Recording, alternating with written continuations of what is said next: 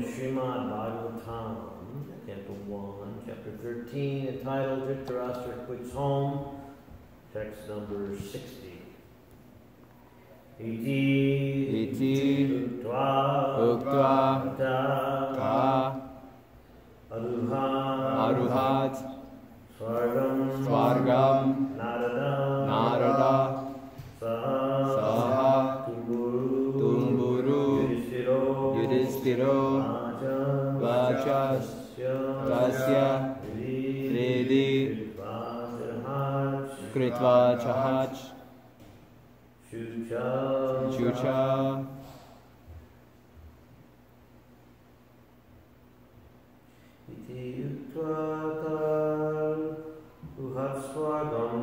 Iti yuktva taruhat swargam narada sahatumburu yudhishthiro vajastasya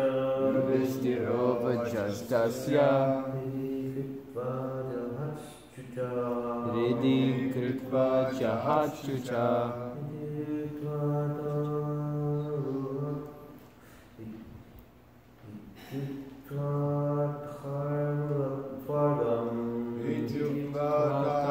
Sargam Narada Sahatumburu Yudhishthiro Vajastasya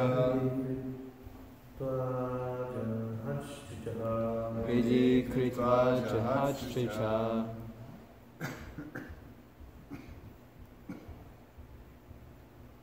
Ityuktva taruhat swargam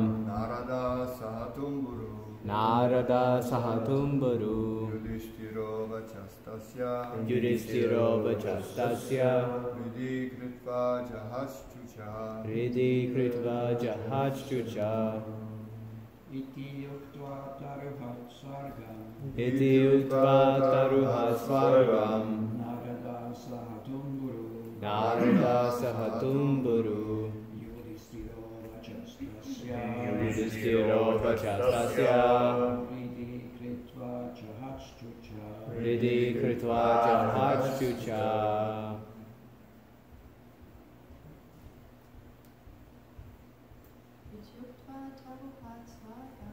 Ityuktva taruhat swargam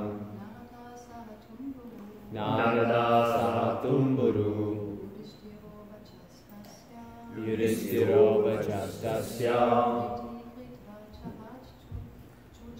Ridi Kritva Chahat Chucha. Yes? Thus.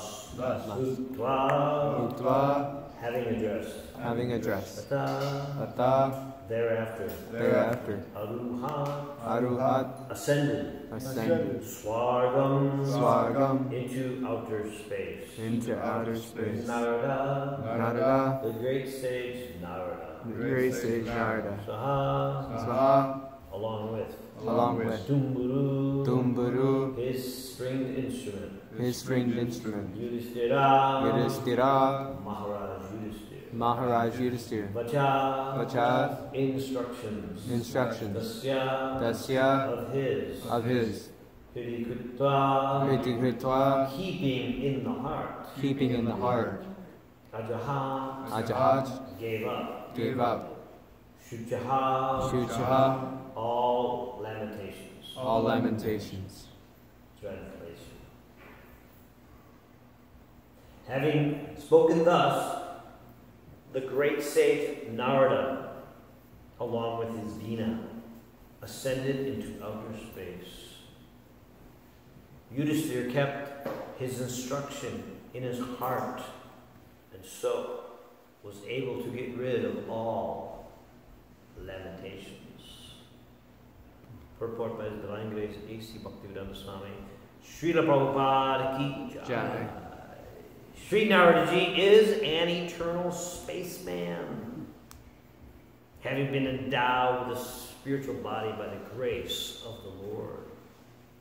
He could travel in the outer spaces of both the material and spiritual worlds without restriction, and can approach any planet in unlimited space within no time.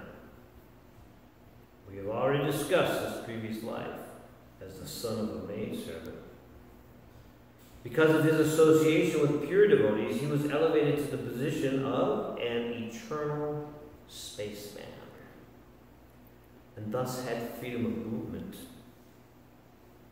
One should therefore try to follow in the footsteps of Narada Muni and not make a futile effort to reach other planets by mechanical means. Maharaj Yudhisthira was a pious king, and therefore he could see Narada Muni occasionally. Anyone who desires to see Narada Muni must first be pious and follow in the footsteps of Narada Muni. Translation again, I'll say, you please repeat. Having spoken thus, the great sage Narada, along with his Vina, ascended into outer space, Yudhisthira kept his instruction in his heart, so was able to get rid of all lamentations. Om Gyan Tvarandasya Gyanjana Shalakaya Chakshuruminitamina Tasmai Shri Gurve Namaha Shri Chaitanya Manavishtam Stapitam Nirutale Swayam Gramayam Vedate Swabantikam. We were born in the darkest of ignorance, but our spiritual master has kindly forced open our eyes to the torchlight of knowledge. Therefore, we offer our most humble and respectful obeisance at this lotus feet. Namo Vishnupadaya Krishnaprasthaya Bhutale Srimate Bhaktivedanta Swami Tinamane Namaste Saraswati Devi Gauravani Pracharane Nirvasesha Prosecutor Sri Krishna Chaitanya Prabhu Nityananda Sivasadi Gauravaktavinda. Hare Krishna, Krishna Krishna, Hare Hare, Hare Rama, Rama Rama, Hare Hare.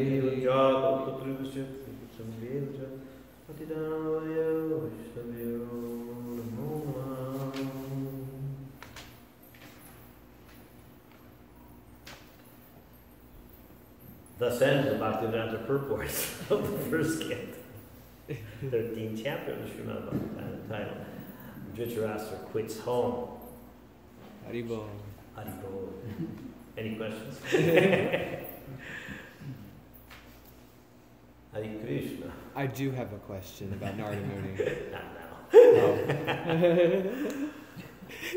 So, this verse concludes this wonderful chapter, Dhritarashtra Quits Home. And the last dozen verses or so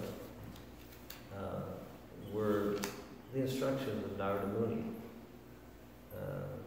to all of us, but in the text is to Maharaj Yudhisthira, who was suffering from lamentation, not knowing the whereabouts of his uncle Dhritarashtra, his aunt Gandhari, and his other uncle, Vidura. And what is amazing is that Yudhisthira,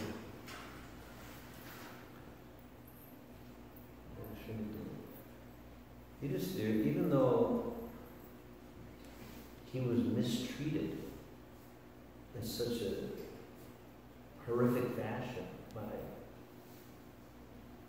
Dhritarashtra's compliance with his evil-minded son Duryodhana's plots to get rid of them, he didn't think of that. He didn't think about the bad things that happened in that relationship. He's simply thinking how much affection and love and care that Dhritarashtra took care of him when they were, when his father Pandu, left this world. They were homeless. They were orphans. And they came. Some pictures in the Mahabharata shows Kunti walking in with the boys. Walking in, they were basically living in the woods. So the Pandits say when they walked into the city for shelter. And there, at that time, they were very warmly welcomed by the whole palace. They became part of the family initially and got shelter. So this is what he remembers. He doesn't remember all the intrigue. This is the sign that he's a pure devotee. A pure devotee sees everything as Krishna's arrangement. And therefore, the symptom, well, what is it? It says that Maharaj Yudhisthira, he never had an enemy, right? What is it? There's a Sanskrit word. Do you remember, David? Anyway, Yudhisthira, no enemy of his was ever born. Yeah, Jatasastra. And so, and of course, pure devotees, this is the way they see. It's like Prahlad Maharaj. He never saw, even though he was sent to the school to see enemies and friends. He did not see that. He didn't see anyone as his enemy and his friend. Even his own father, who was trying to kill him, did not see him as his enemy. He saw I'm simply dependent on Krishna. Krishna is my protector. Krishna is my father. Krishna is my mother. Krishna is my life and soul. This is the devotee doesn't see things happening to him by people. This was, of course, explained very nicely one time to our good friend Peter Burwash, who used to come here every year. He'd probably tell the same story every year, but it was so deep in understanding of how to the Prabhupada instruction Prabhupada gave him was kept within his heart forever. He became such a glorious personality. What happened was he was, of course, he's still not initiated, but, he was coming in the early days to the movement and was quite attracted by the devotees and by Prabhupada. And because he was a businessman, he gave money. He gave money to the temple through the devotees. Why temple? And somehow those devotees misused it. Not only did they misuse it, but they took that money to leave the movement. So you can imagine, he gave thousands of dollars and it became spoiled. So he was agitated with a good mind, with a good reason. At least from our earthly perspective. He was wondering how to deal with it. By that time, the Prabhupada came. So he went to see Srila Prabhupada. Prabhupada listened to the whole story. Prabhupada said, "You should never become angry with the instruments of your karma." He didn't chastise, the devotees who did the misdeed. He just tried to put it in a different light, that actually everything happens for a reason. The way we're treated, what we go through, this is all happening by Krishna's arrangement for our purification. If we see that, then we are Krishna conscious. If we see the person, if we become angry or hateful or critical of the... We all have agents of our karma. Right? We all have instruments of our karma, right? Because things are always happening to us. Huh? We're always getting mistreated. Right? Maybe not by some situation we might, but ultimately we're going to be mistreated by material nature. In the form of disease, in the form of some kind of suffering. And now people are suffering. We all are aware of another hurricane, another disaster. Just show the pictures of Bahamas. We go to Bahamas. I went to Bahamas a couple times. One when Radha Swami was there, and once when he was supposed to come, he didn't come. He was ill. For kata and everything, or people go to Bahamas for a darshan of the ocean.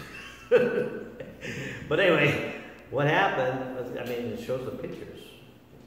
Just complete, you know, the whole thing devastated. So, you know, how to, that's a form of mistreatment, right?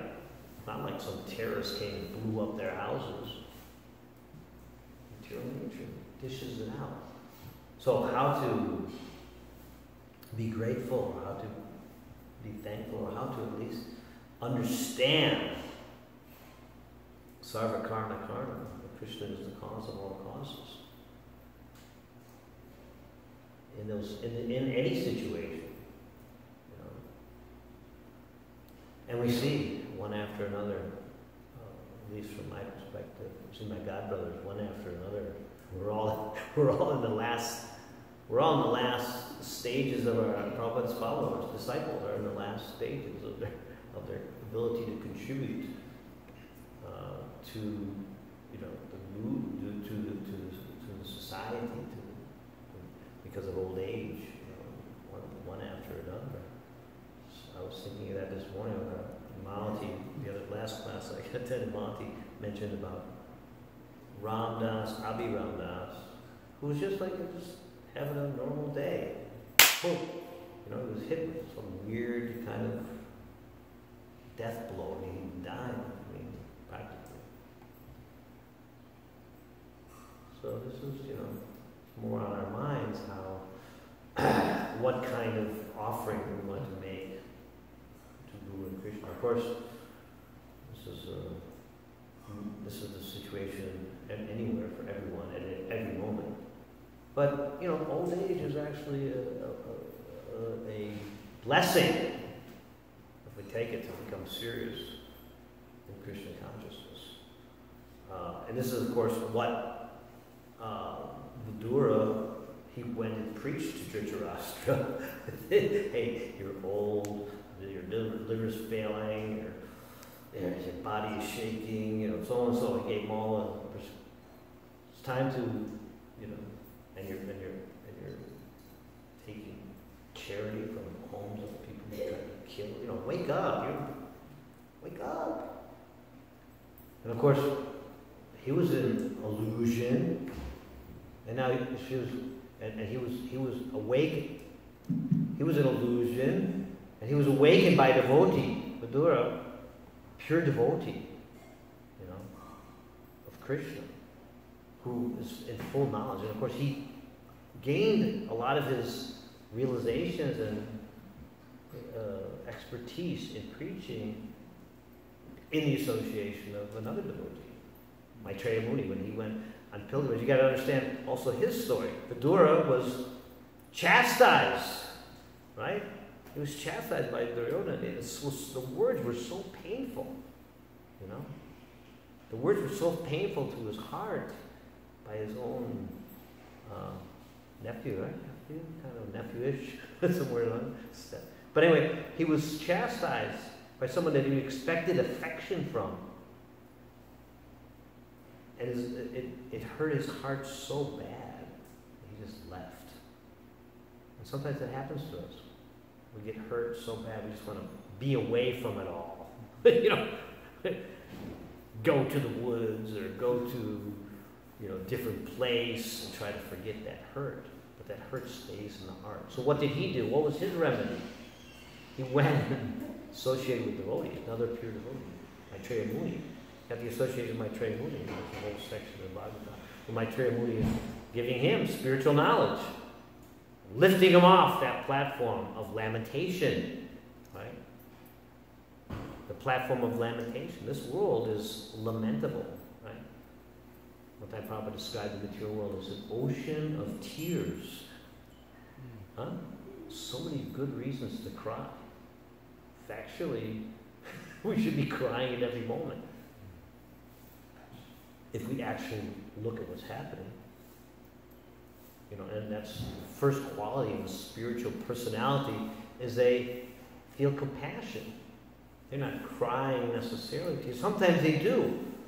There's a story of Prabhupada standing on the veranda in Mayapur, right? He's looking over the veranda. This is the early days.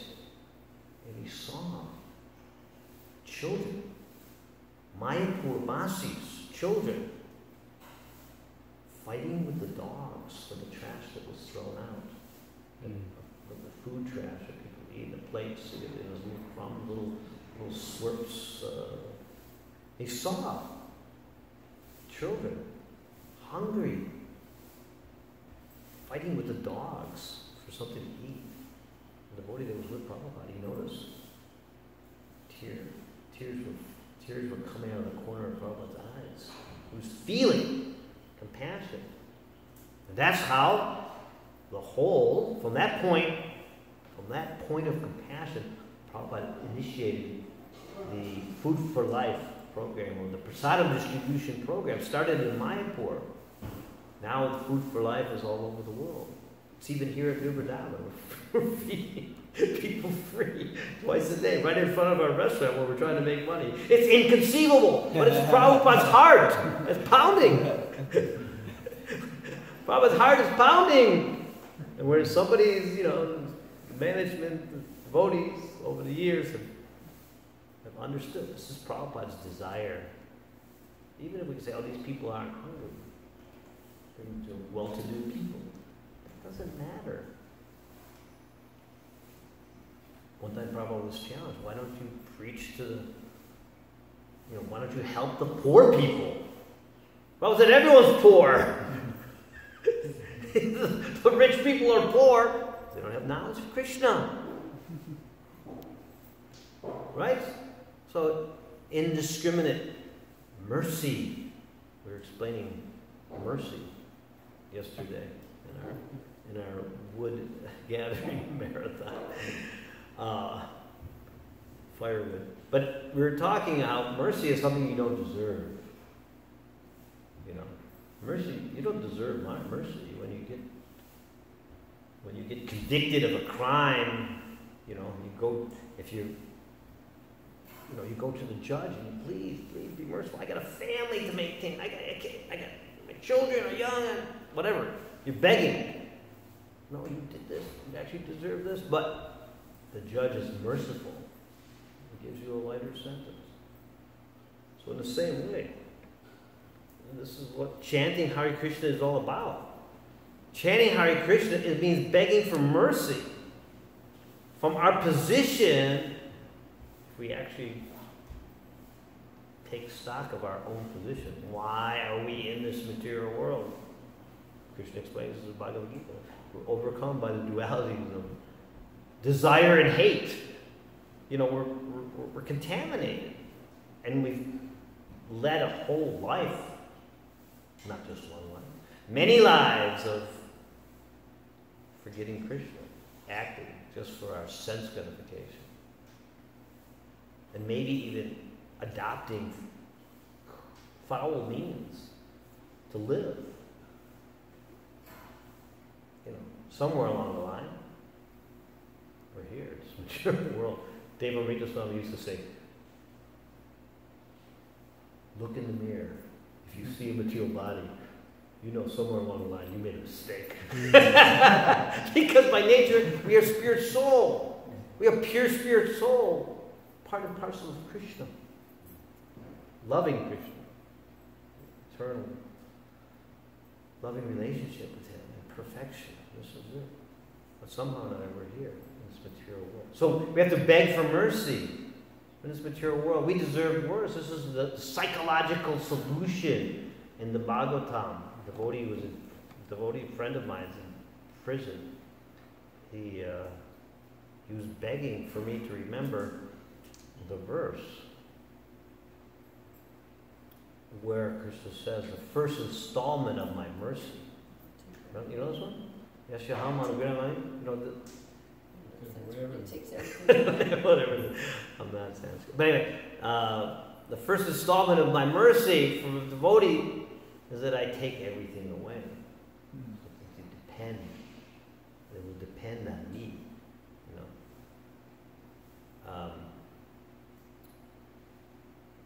And such a devotee, if you see like that, again, instruments of karma, if you see like that Krishna's taking everything away, it's not something to get angry about. It's something to rejoice. Krishna's so kind. He's showing me his mercy. So anyway, the chanting of Hare Krishna, Hare Krishna, Hare Krishna, Krishna Krishna, Hare Hare, Hare Rama, Hare Rama, Rama Rama, Hare Hare, has to be done in the mood of begging mercy. Unfortunately, we become, because it's a lot of chanting, and our attention span is very small. This is one quality in Kali Yuga, right? Manda samanda matayo, manda bhagya. And we are very unfortunate, unlucky, always disturbed. Inability to concentrate is a symptom of Kali Yuga. So we can't concentrate, we can't think, we can't feel. We should know that when we're chanting, it's a call for mercy. And to the degree that we're attentive to the calling out for mercy, this is the degree that, just like somebody came in here and tried to take one of the devotees out, kidnap one of the devotees, kidnap Josh, and we just sit here and say, hey, please don't do that. Please help. No, stop it. We have to stop. We have to make a sincere, call. So we have to be sincerely calling out, Krishna, please give us the mercy. And what is the mercy? What is the mercy we're calling for, Bhakta Pralin? What is it? What do we want when we're chanting? What do you want? What do we want? Huh? What do we want? Service. We want service. We want to be engaged in the service. So Narada Muni, what a devotee.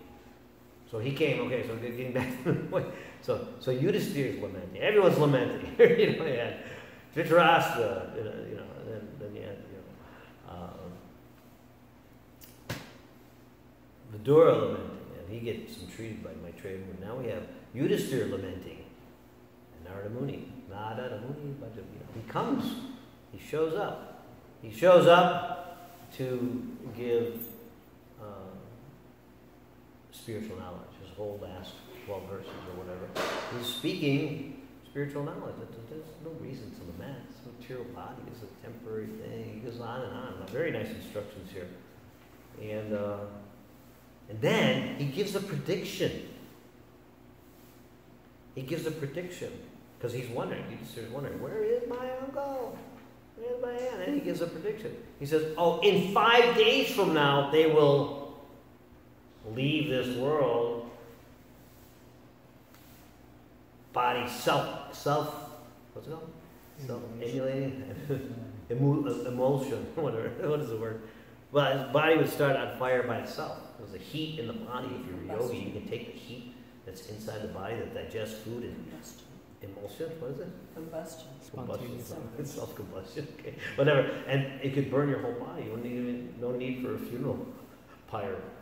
You could do it if you're a yogi. So of course, Dhritarashtra was encouraged to perform this type of yoga where he raised up his life air, burst out of his head, becomes totally detached from his body, and then burned the body up. And then when his body was burning, anyway, he's predicting this. It didn't happen yet. This is because Narada Muni is Tri Kalagya. He can see past, present, and future. Not only can he see past, present, and future, but he can show others past, present, and future. Narada Muni is the guru of so many. Right? Prahlad Maharaj, Dhruva Maharaj,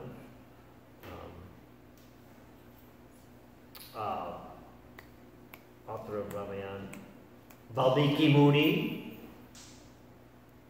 Magrari the hunter. Magrari the hunter was a kind of a hunter. We have hunters in our neighborhood here. We have our deers.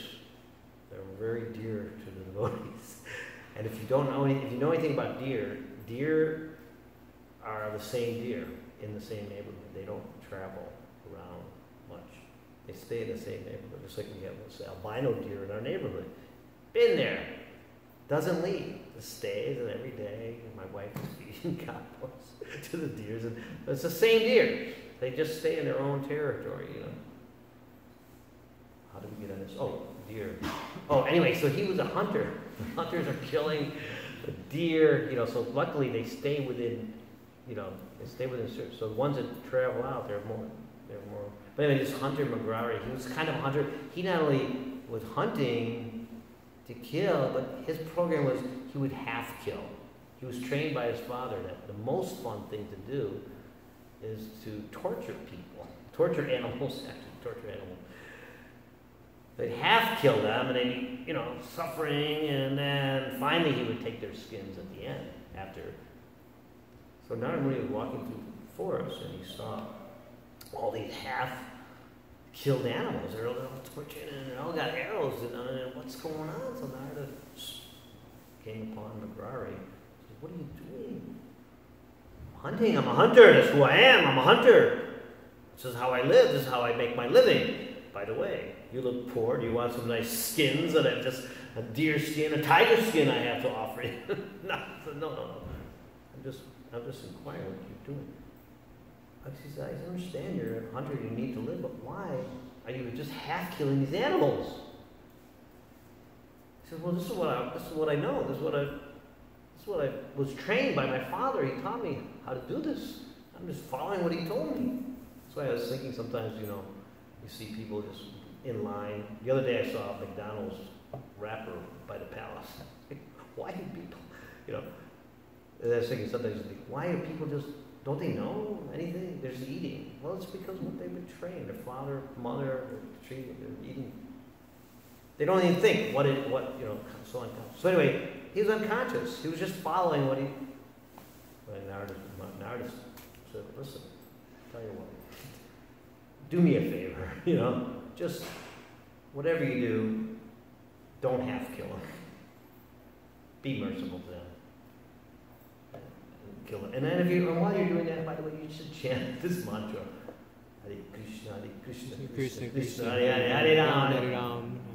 And so he said, okay, so he started doing that. And he said, don't worry about your maintenance, it will come. Anyway, at a certain point, Narada said, listen, what you're doing is maybe before that, right before that he told him, yeah, what you're doing is great sinful reactions. Do you know what karma is? No, what is karma? It's like people today. Yeah, so you know what karma is? I don't know. So do you know what karma is? He said, no. He says, here, let me show you. Narada Muni, by his mystic power, he created a big screen TV in the sky. He said, look at that! And there, McGrary could see all the animals that he had half killed and killed. They came back to life. And they were taking the spears and jabbing him over, and he couldn't stop it. This was a vision that Narada Muni was giving him. Because Narada Muni he's a tree-colored guy. He could see, if you don't stop your activities, this is